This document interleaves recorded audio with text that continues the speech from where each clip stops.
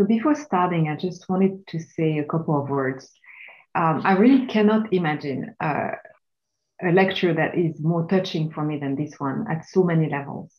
The first one is, of course, because of Professor Lambert. I mean, he's been always an inspiration, and he also has actually had a transformative impact on the field of vaccinology. So for that, it's quite of an honor to actually just present this lecture. But there's also some more personal reasons for me to be really touched by this lecture. I was a very young student from Algeria, working in his department at the WHO group that he was leading in Geneva. And this is very much in this department, and I was really hooked to the idea of trying to understand immunity to parasitic disease in particular at the time, and how the immune system fights against microbes. Really very much a defining moment in my young life as an investigator. And there's an additional layers of why this lecture is important to me. I was founded by the Marriott Foundation when I was a PhD student. So honestly, I will not be here giving you this lecture without all these components. So that for me is an extraordinary pleasure to deliver this lecture for all these reasons. So I'm going to talk to you today about the role of the microbiota in the immune system. And I'm going to start with relatively general phenomenon and actually how our own work, but also the work of many people in the field, have helped explaining the fundamental alliance between the microbiota and the immune system. And along my lecture, I'm going to actually highlight how this could relate, of course, to response to vaccine in particular. So I am located in the National Institute of Health and in one of the places that also contributed to the development of one of the vaccine that is today the Moderna vaccine, that is actually distributed worldwide.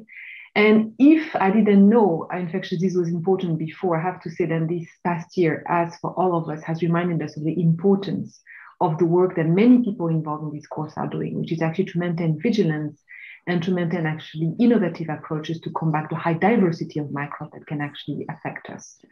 So I'm working in an institute that actually very much does that. My laboratory is coming from all around the planet, which is actually one of the great and wonderful aspects of science. Many of you that are following this course probably come from different places, but so am I, and so are many people that are coming from my lab. And the question that we address in the laboratory are very much in line with trying to understand how the immune system is actually wired. And it is actually clear that the immune system is not just a system of attack. It is, in fact, a system that constantly integrates environmental cues and allow the host to restore homeostasis. And infection is one of these triggers. The immune system is actually controlled by the microbiota, by nutrition, by the environment, including actually previous infection. And all of that together allow the immune system to actually function. And this actually, under physiological condition, this physiological alliance between the immune system and those external sensors is really what allows the host to function. But of course, we all do know that we have pushed our immune system to extreme, and we have exposed our immune system to an aberrant microbiota, and I will discuss that later on, in which actually there is dramatic change, the quality of the microbes that live with us. The diet that we have is no longer physiological, and in some cases, quite toxic. The environment and pollution in particular can affect our immune system. We're actually now taking drugs, and of course, the kind of infection that we encounter are distinct from the one we have actually co-evolved with. And for all these reasons, we are now in the state now of dysbiosis as an organism. And actually, this is believed to contribute to the etiology of numerous inflammatory diseases that we have developing in many parts of the world. So my laboratory is tackling some of these questions. This is, of course, a very, very broad topic, but we're trying to understand how the microbiota, previous infection encountered by the immune system, and nutrition can actually control the immune system. And we're trying to understand how the immune system is actually wired in a very tissue-specific manner, with a specific focus on both the GI tract and the skin, which are primary sites of exposure to the microbiota. So one thing then, and I'm going to discuss with you essentially some of the work we do in the context of the microbiota, but I have to say that we have a growing understanding in the laboratory and growing appreciation of the role of nutrition in all of this phenomenon that has really taken center stage in our lab. But one thing that is important to remember is that we are a composite of microbial species, and I'm going to discuss further how complex this composition is. We not only have, of course, our mammalian genome, but in vast majority of what we have in terms of genome is the one of our microbes that live with us. And this will be, of course, bacteria, the one that have been studied the most, but also fungi, viruses, and protozoans that are actually part of our microbiota. And all of these collectively represent an enormous force in the control of host homeostasis. And over the last few years, it's been really a transformation of our understanding of what we are and really reposition our understanding of self as really a meta-organism, a composite of mammalian cells and microbial cells. And work that has been done by numerous people in the field has now pointed to the microbiota as really a central regulator of host physiology.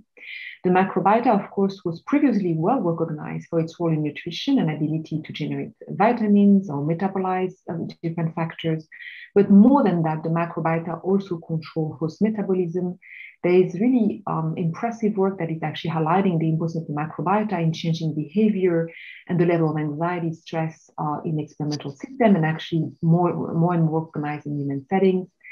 The microbiota can have an effect locally in the sites in which the microbiota actually living, but also distally. And what I'm going to discuss with you today essentially is the role of the microbiota on the immune system.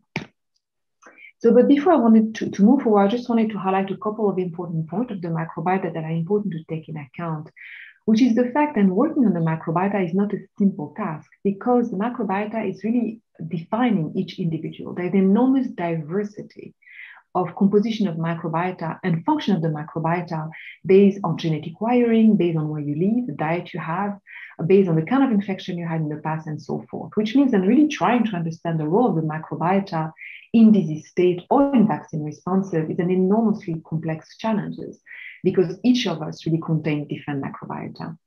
So over the last couple of years, Yvonne in the laboratory, together with Rob Knight, that has actually developed this extraordinary resource that allows to collect microbiota from a large number of individuals with a very comprehensive questionnaire, allow them to really redefine in a more thorough way what was really the critical component that allows to distinguish microbiota within individuals. And this actually is a framework that now allows us to make the right control when we actually assess the role of the microbiota in the context of human settings. So there is some variable that you really need to take into account when you separate individuals and try to understand.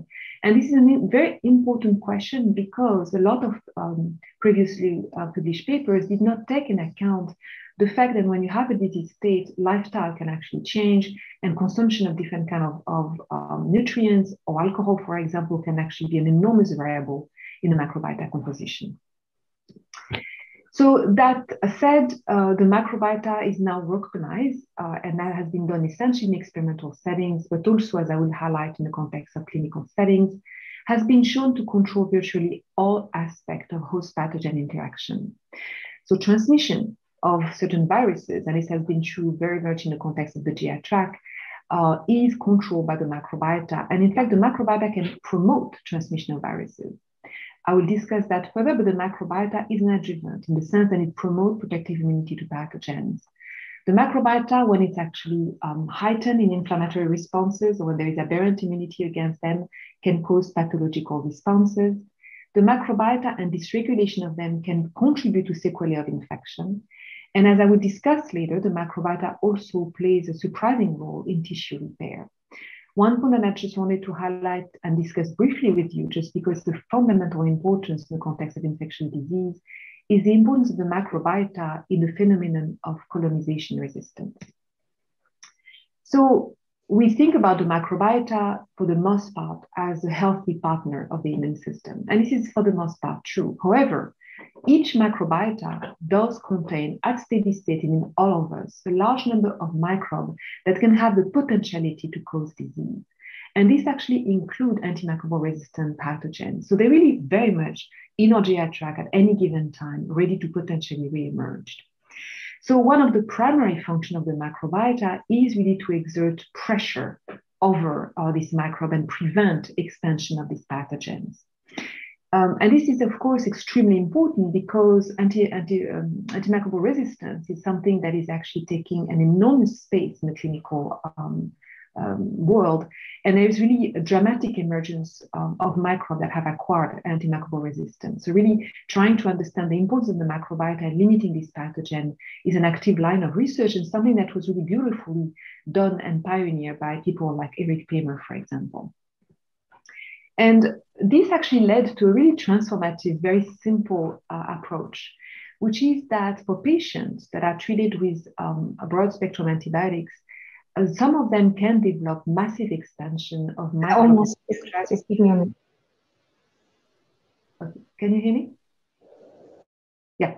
Can develop an expansion of microbes that can have potentially negative consequences. This will be the case, for example, of Clostridium C. difficile. And this actually led to a transformative approach that is the microbiota transplant, in which these patients can now be transplanted with the microbiota of a healthy individual. And this extremely simple approach, this very simple ecological treatment, has actually allowed a cure of a C. difficile infection in most people that have been treated. So this line of work really now is taking an enormous amount of space and is actually utilized in numerous settings, including infectious, but also in the context of a response to immune checkpoint therapy. And I'm going to discuss that later. Just to give you an example of the dramatic impact of antibiotic treatment on the emergence of pathogens, it's a very simple experiment that Apollo in the laboratory utilized to uncover novel mechanisms of antimicrobial resistance in the gut. And what he did, he utilized Klebsiella pneumoniae, that is actually a bacteria that can, of course, acquire some antimicrobial resistance, and did that in a mice that was treated with antibiotic or not. And as you can see, if the animal has antibiotics, no problem, you can actually control perfectly well the infection.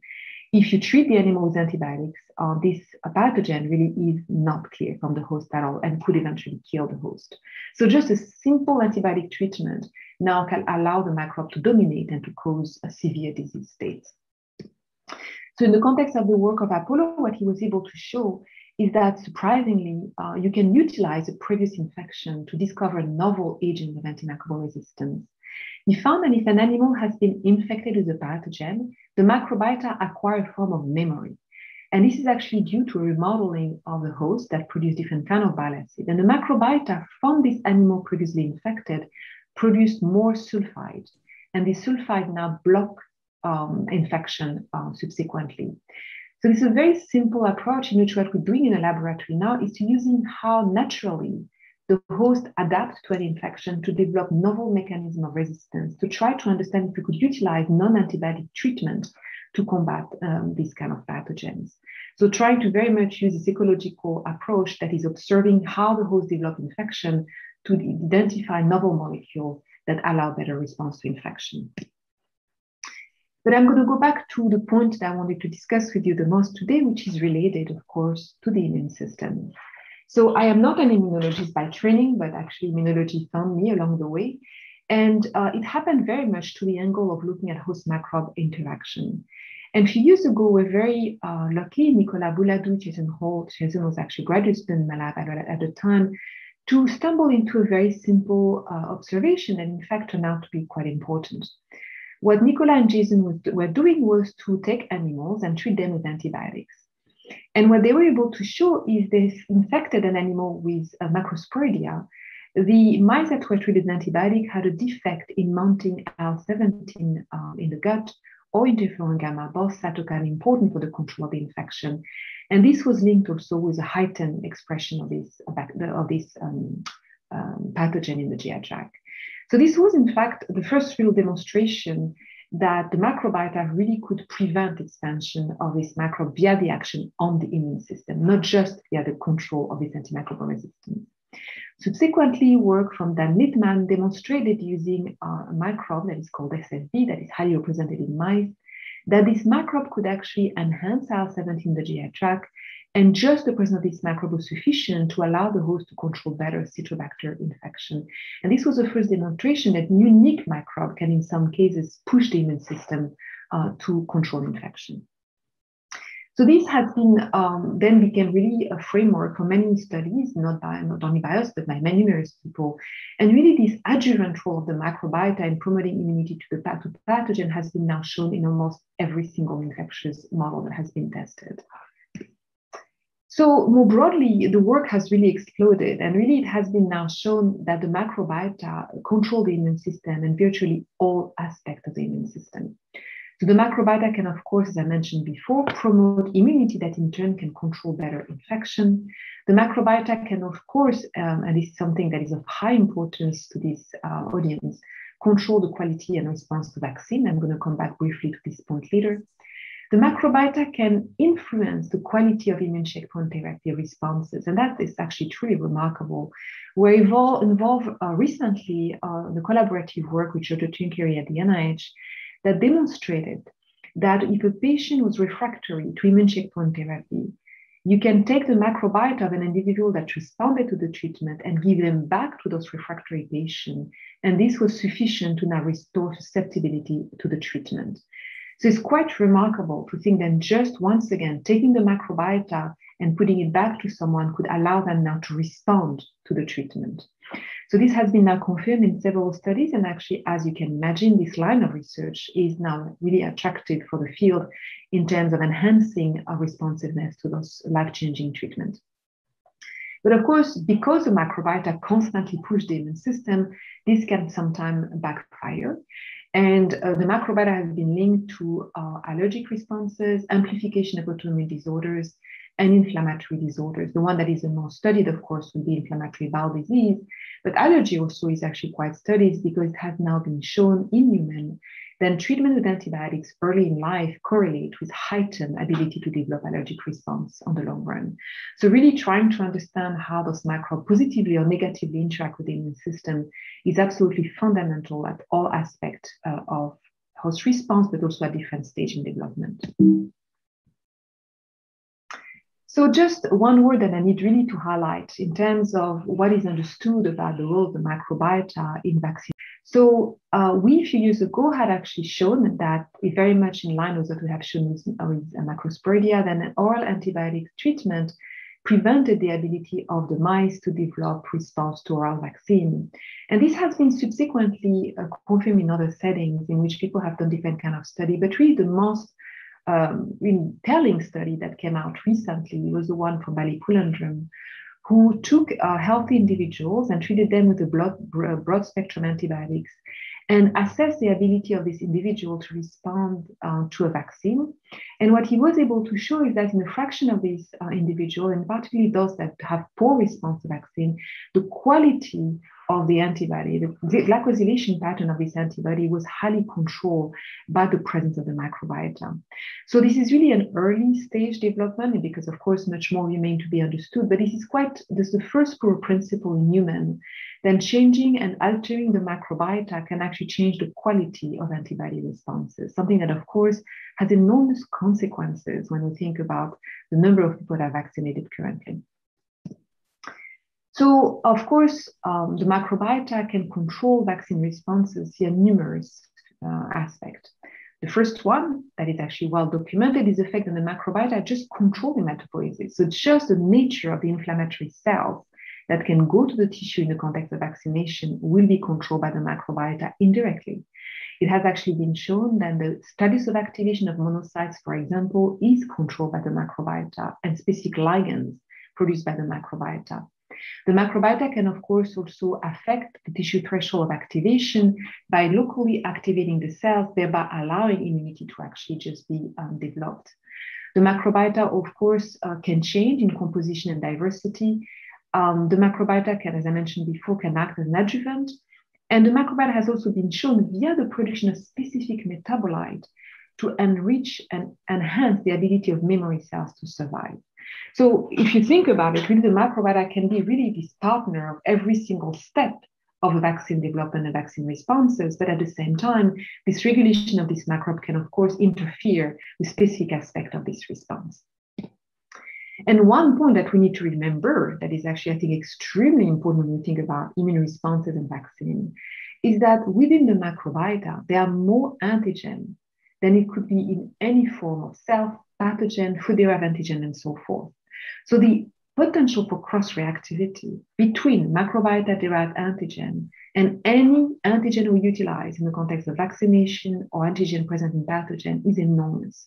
And in fact, there is a lot of evidence that almost all antigen can find their mirror within the microbiota composition. How much of this pre-pool of antigen specificity existing in individual can actually predispose to respond to subsequent vaccination has not been well studied yet, but I think would be really an important line of investigation to really try to understand how potentially this would contribute to the quality of responses between individuals, and maybe in some cases potentially interfere with the development of optimal immunity to certain vaccines.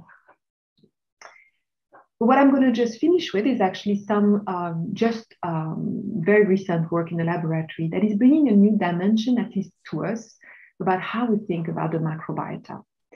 And this actually relates to a question we started to address a few years ago. So we had actually worked for quite a few years now on trying to understand how the microbiota communicate with the immune system and actually push the immune system. But we wanted to actually now kind of think a bit differently, how the immune system sees microbes. And the reason we became really puzzled by this question is because most of what we understand about the immune system came from the work that many of us have done in the context of pathogens. It also came from those fundamental principles that were actually developed by Polly Matzinger or Charles Denaway that highlighted the importance of adjuvant and inflammation in the induction of immune responses. It has actually been postulated that in absence of inflammation, there will be no immunity. And this appeared to be mostly dominantly true. So it is actually well understood that in the context of a pathogen or a vaccine that is utilizing an adjuvant, you will have inflammation tissue damage. This alert the immune system that now actually developed, the cells can go back to the tissue where they can mediate protection, a class of immunity that of course can also lead to immunopathology. But there is really a paradox there because the microbiota that is present in every tissue can induce T cells and B cell responses, no problem at all. You're going to have IgA, IgG, you're going to have T cells, you have everything you want. But this happened with no inflammation. So this really was to us actually a paradox. I mean, how do you actually reconcile all what we understand about the immune system to this very strange phenomenon where in absence of inflammation, the immune system develops immunity against the microbiota? So the first question we ask is, first, why do you develop this immunity against the microbiota if this really has nothing to do with the control of the agent? So we first decided to try to understand the function of common source specific T cells in tissue. And for that, we spent a lot of time developing tools and reagents to track antigen specific responses.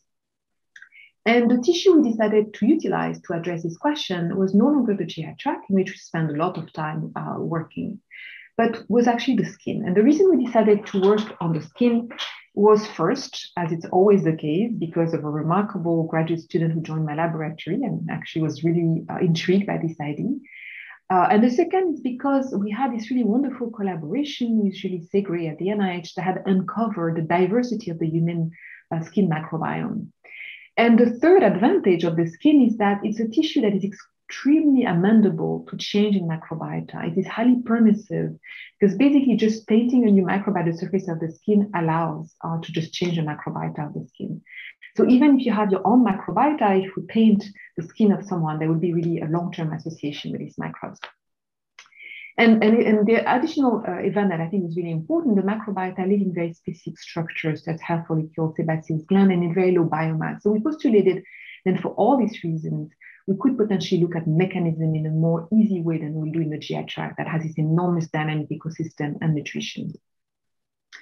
So this really allows us over the years to develop a collection of microbes that we collected initially from mice, but now from a broad range of patients, including melanoma patients or patients that suffer from various inflammatory disorders. These microbes are applied at the surface of the skin of an animal that has its own microbiota. This is actually done in a very gentle way. The animal, there is no shaving. You basically literally take a little brush and paint it at the surface of the skin. This is sufficient to actually communicate with the immune system. And we have found over the years that very surprisingly, although less surprisingly today, because it's been very beautifully shown in numerous other tissues, defined microbe can impose a very unique signature on the host. So for example, we found microbes that can only activate gamma delta T cells in the skin. Then we have other microbes that only activate innate cells. And then we have other microbes that activate everything. So this really gave us this really fantastic tools to now begin to look for mechanistic association and how we can actually understand how each microbe engages unique population of cells. And the reason I think this is really an important line of research is because the microbiota field has been an extremely intriguing and exploding environment, but mechanistically, we remain a little bit low in terms of really to try to understand some of the dominant mechanism of control. So just to summarize some of the work that we have done with one of these microbes, for example. So here I'm showing you the data that we can obtain if you take Staphylococcus epidermidis. Staphylococcus epidermidis is a normal constituent of the skin microbe in humans. All of us have Staph epi. Staph epi can also, in some circumstances, become a pathogen. It has been shown, for example, very well in the context of premature infant, for example, but in individuals, in adults, this is really very much a part of the microbiota. Staph epi can colonize mice, and when you apply the microbe at the surface of the skin, you can see then, surprisingly, there is a CD8 response that is established, and those CD8 can go within the epidermis when they lodge themselves very much in the same place than tissue than memory cells induced against viruses. These cells can communicate with the epithelial cells where they enhance antimicrobial peptide production, thereby allowing the host to be better protected against subsequent infection. So this was demonstrating that adaptive response to a microbe, a skin microbe, can actually enhance the threshold of activation of the tissue and protect against subsequent infection. But what was really surprising is that in addition of promoting antimicrobial defenses, the same cells were actually allowing to promote tissue repair, which is, of course, a fundamental process of host survival. So what a few people in the laboratory were able to show is that soon after an injury, commensal specific T cells can actually lodge themselves at the periphery of the wound when they accelerate this fundamental process of tissue repair. And we even have ongoing work in the laboratory highlighting that the same cells also play a fundamental role in the regeneration of sensory neuron dendrites. So these commensal specific T cells really are unusual. Not only they can enhance antimicrobial defenses, but they do that indirectly. This is not like a classical immunity to pathogen, but they can also promote tissue repair broadly, including not only epithelial cells remodeling, but also neuron regeneration. So this actually led us to try to understand how the cells were able to do that. And I'm going to just discuss a couple of the points that we uncover in the context of this specific interaction of Staph epi. So what we're able to show, actually what John Linham was able to show before he joined the laboratory, when he actually now studies on group at Genentech, what John was able to show is that in terms of this association with the immune system, the antigen that were seen by the immune system were unconventional antigen in the sense that they were unformulated peptides that are a canonical feature of bacteria. And in mice, those unformulated peptides are organized by the non-classical MSC molecule H2M3. So non-classical MSC molecules that are really highly conserved MSC molecules. So this was actually pointing to the idea that somehow in some system, non-classical immunity, that is really this ancient form of immunity that is utilizing those non-polymorphic MSC molecules, may represent the bridge between the immune system and the microbiota. So more recently in the laboratory, Taylor and Sid have been continuing to explore these unformulated peptides and were able to show that they're actually highly conserved, not only within the microbiota, but highly conserved across numerous pathogens. And ongoing collaboration with Federica Salusto really allow us now to generate a large number of clones in humans specific for this unformulated peptide. So we're now very much with Federica also exploring the importance of those highly conserved antigen. And also very, very intriguingly, we have evidence that in human, actually E appear to be an important mediator of these responses. So it's actually quite intriguing to think that some of this immunity to the microbiota may not be mediated by the classical immunity we all think about, which is really specific fine resolution of antigen and actually highly polymorphic MHCs, but those highly conserved MHC molecules that are able to recognize highly conserved antigen. And this could actually somehow allow communication between those highly diverse microbes and the immune system. So this is actually what we continue to explore through numerous settings. The microbiota is, of course, highly complex, contain an enormous amount of putative antigen. But among those antigens, there may be a simplification in this system by the overexpression of highly conserved determinant that can bind to highly conserved receptors expressed by non-classical T cells. And this simplified language may really play a fundamental role in the ability of those highly diverse microbes to actually impose fundamental aspects of host physiology, including antimicrobial defenses and tissue repair. So, of course, much more remains to be addressed. This is not the only form of communication of the microbiota with the immune system, but this really raised some really intriguing potential in terms of therapy. And in particular, for example, we find that riboflavin derivative that are actually the natural ligands for MAIT cells can be utilized in the context of the wound healing just by applying them topically, and they can now recall those local responses and promote tissue repair. So maybe there is a way to utilize this understanding to recall those physiological responses when needed in different settings. So I just wanted to briefly mention this intriguing phenomenon that we have actually observed in the context of this tissue repair, because why and how a cell that is able to promote antimicrobial defenses can at the same time promote tissue repair. And this was done by Oli Harrison in the laboratory before he started his own group at the NIAID Institute. And what Oli was able to find is that, very surprisingly, when he looked at T cells generated against the microbiota, he found that they were unusual in many different ways. They do express this molecule, aragamati, that is extremely important to allow them to develop this IL-17 responses that is so important for antimicrobial defense. But at the same time, they express high level of another molecule that is called GATA3 that is usually highly expressed only on the class of immune cells that is called Th2 cells. So these appear to be a bit of a schizophrenic phenotype in terms of T cell responses. But what Oli was able to show is having this co-expression of cells of transcription factor that is usually not seen in T cells generated to pathogen, allow the cells to have functional plasticity. And this can be summarized here. At steady state, commensal specific T cells go to the tissue where they will produce IL-17. And these IL-17 communicate with the keratinocyte or the epithelial cells of the gut and enhance antimicrobial peptide production, thereby protecting against infection. But those cells are really strangely wired in which they maintain the potential to express also a type 2 immunity, which is an immunity that has been shown to be important for tissue repair. And this now allows the cells in the context of tissue injury, and we have shown that in the context of section, but also just with the bite of an insect. Just the bite of an insect on the skin can do that. These now allow those cells that are equipped with a receptor for IL-18 and all the other receptors to produce large amount of IL-13 in the tissue, now promoting tissue repair. So it's quite remarkable to think that commensal specific T cells will be sitting in the tissues and can wait for different kind of stimuli to change their program and adapt in a very, very rapid way to the different environmental trigger. Of course, these cells have to be maintained under tight regulation.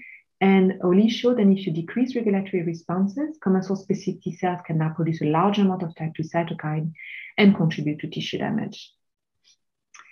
So one thing that we need to remember is that, of course, most of the antigens seen by the immune system are likely to be commensal specific. And this will imply that the vast majority of T cells in tissue at steady states are commensal specific. So really trying to understand how our cells are wired and how they can respond to inflammation, adjuvant, stimuli, and how this recall response from those cells can contribute to the response to various settings is actually going to be very important to understanding of response to pathogen, but also response to vaccines. So I'm a little bit long, so I'm going to maybe add a couple of points of some of the new data very rapidly, just because I felt that it could be of interest to this group.